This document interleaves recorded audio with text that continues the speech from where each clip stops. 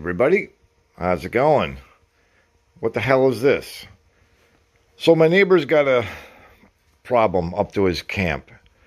He's got the plastic floating docks that go out into the water, and he has to take them out in the wintertime.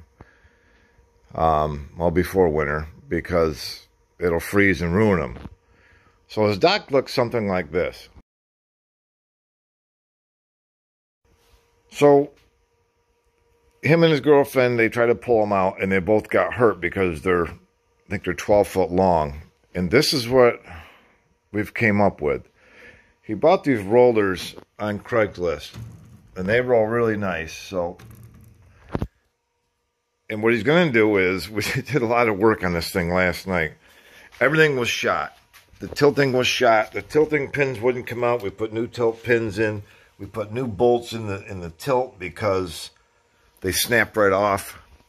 It actually wouldn't tilt. Once we got the pins out, we had to just literally cut the pins out.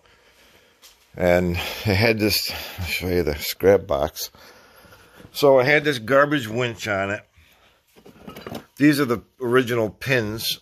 I had to grind them off to get them out because they wouldn't come out. That's a scrap pile of bolts. There's a tilt bolt right there. I snapped it off.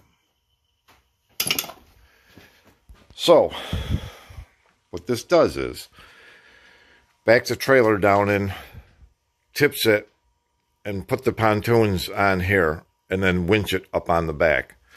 And he'll do that till he gets every section out. So I took the crank off last night. He was going to use the crank, and the crank is like 100 turns to 2 inches. It was ridiculous. Plus it's worn out. It's a piece of crap. So I had the winch here that I had up there in my ceiling that I took out. I'm not going to use. So I'm like, why don't we just put this on? We mounted it. We had to move this bracket back because it was up here. We had to move it back to bolt this in. So this is bolted in with 2 bolts, and it's got a big washer underneath so it can't pull out. So I got this mounted last night, mounted the box on, wireless remote. We covered all the connections in the sealer. He's going to get a 7-round plug for his truck, so we'll wire this in. So this will easily reach to plug into his truck for power. That's cool. And when this is up, so you pull the pins and the bed tilts up. This is what we thought about in the beginning with the old one. This is set up for the old one. So the cable would run up through here, and it would grab the pontoon things and the docks, hook on, and pull them onto the trailer. And once it hit the front, the cable would then tilt the trailer down. Leave it hooked. He can move over to the side of his property, unhook it, tilt the trailer, roll them on the ground, and then go back and get another one. So that's where this idea came from. This had a higher railing on it. First thing I did last night, my Sawzall ripped through this stuff like butter, and I took off, you know, 1.5 feet of railing because the pontoon's on plastic barrels, so the plastic barrels will roll up in here. So each barrel is for one of these rollers, and this will just keep the barrel from sliding off the side, because the actual dock sideboards will be like way up here. So the barrels will lift it up over this railing. Because I said we're going to have to cut these so they don't hit. He says, no, the barrels will be rolling up past them. Hopefully I'm right. Hopefully the dock doesn't come sideways and get caught on one of these. If it does, he's going to have to grind them off.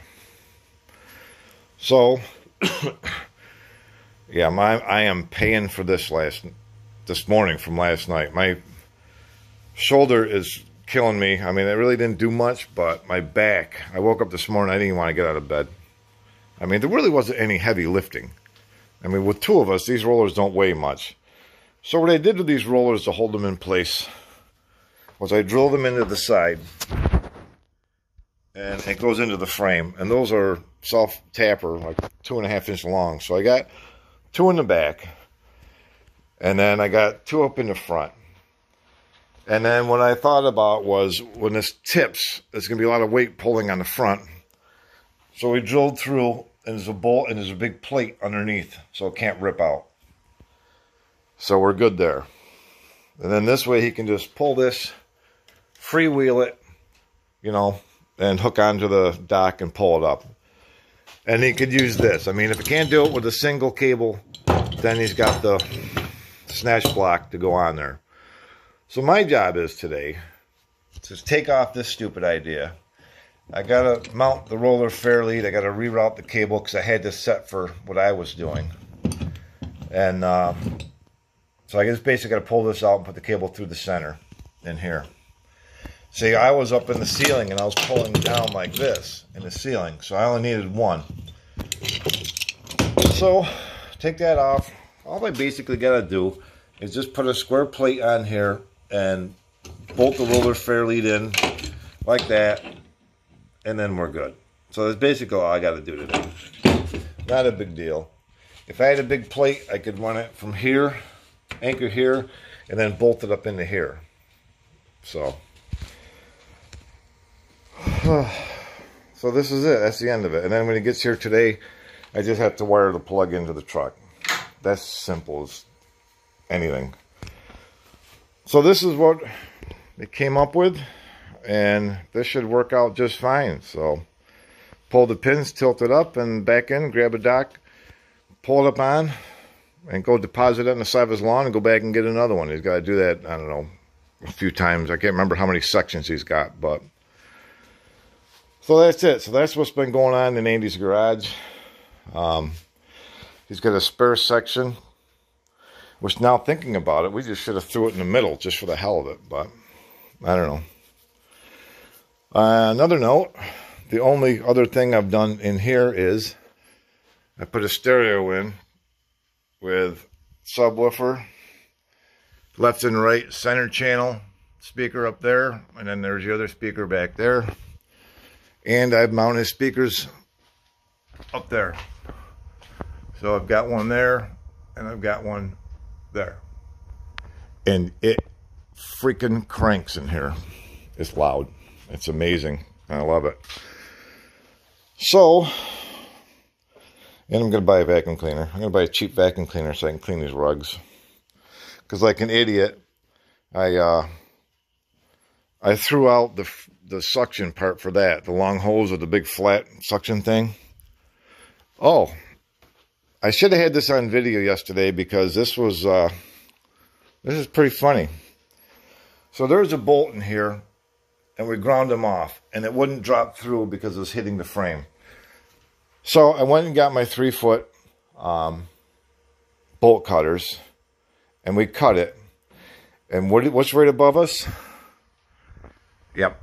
You notice one light's a little dimmer than the other one because that one is a high output and this one on this side is not. Well, you probably can't see a difference now, but we cut the bolt and it shot straight up and blasted into that light and smashed it. And we got a shower of glass all over us. I just want to check my car because I don't know where it ricocheted somewhere. I thought for sure I'd come out and see a broken window in my car because I didn't check last night, but so the garbage can is full of glass. There's a remaining piece. The vacuum cleaner is full of glass inside. That was pretty interesting. But man, that bolt snapped and it was like a freaking gun went off. Boom! It hit that up there. And we both got a shower of glass on us. It's glass even way over here. Glass went flying everywhere. So I got most of it cleaned up. I'm still finding it. I got to pick this stuff up because I don't want my dog stepping on it. And there's just glass all over the whole freaking garage. No matter where you look, there's glass. I don't want my puppy dog getting a boo-boo foot. So, alright, I babbled on long enough. So, this would be pretty cool. This should work out great for him. So, I just got to make a little plate up for that and done. Alright, so that's what has been going on in Andy's not so crappy garage.